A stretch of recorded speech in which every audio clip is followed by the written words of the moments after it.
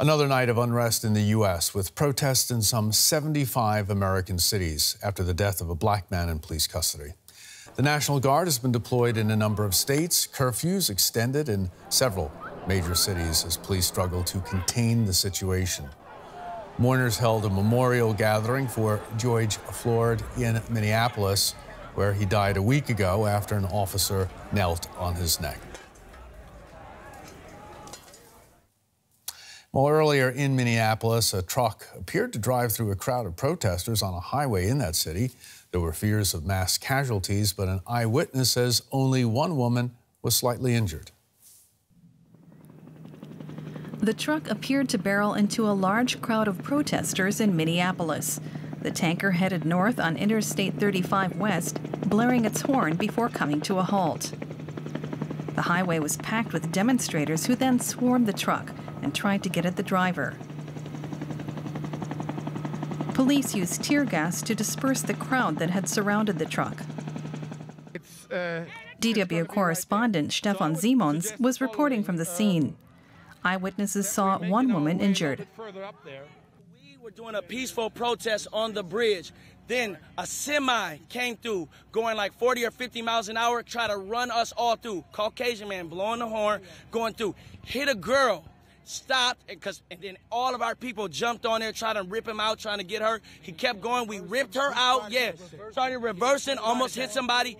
Then our people jumped on him. I mean, it's instinct. So he got through. So you say he hit one person only and nobody else was hurt? Nope, one person. One person only. That's amazing. How is that possible? Everybody started moving. Everybody started scattering. And the girl that got hurt, we only had one vehicle in the whole thing, and we put her in a truck and we drove her straight to the hospital. Officials say the driver was treated in hospital for injuries he suffered when he was pulled from the cab. He's now in custody. Minnesota State Patrol says the action appeared deliberate. Let's go straight to Minneapolis now. We're on the scene with DW's Stefan Simons, who was there when that happened. Stefan, there was only apparently one injury. We understand the driver's now in police custody. Yeah, he's in police custody, and actually Hennepin County authorities just released his name and also a mugshot of the driver. He is charged, as you pointed out, and in custody, and the charge is assault. And why only assault? Because luckily, absolutely luckily and miraculously, I think nobody, or at least only one woman was hurt, and she is expected to recover. That was, at the time, absolutely not evident, and looked really bad from our vantage point and from anybody else who was, of course, in the crowd. When we rushed to the scene, hundreds of people came towards us, running, breaking down, sobbing, crying, shaking, and that was a horrible scene, no doubt. But thank goodness, only one person injured. That is a miracle. That could have been gone really wrong. And Stefan, this came on night 6 of unrest and protests in the U.S. Can you give us an overview of the situation nationally? Has the protesting been ebbing? The protests all over the country are increasing, not only in number, but also in intensity, in violence too. I have to say that. 15 cities across the United States have issued curfews. 40 states plus Washington D.C. have called upon the National Guard to help quell the protests.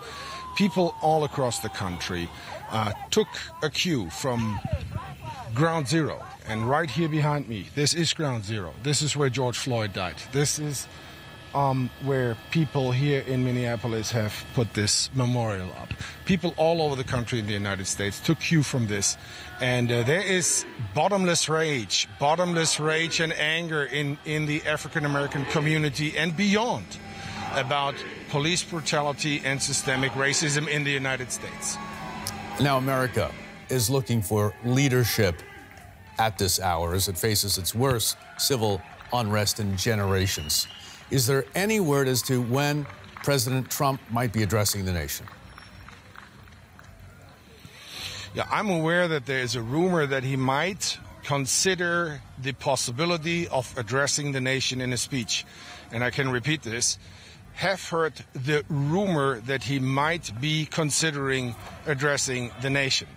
And that is for people behind me saying everything. And not that he is actually very popular with the protesters and the population behind me. They don't believe anything coming out of the mouth of the President of the United States. And they don't expect anything either. No leadership, no calming words, no leadership or vision for the future, how to heal this country. This country is, say many, that's not me, this is way smarter people than me saying this. This country needs actually leadership to heal. But at least people here definitely think that President Donald Trump is not the person who's going to deliver that.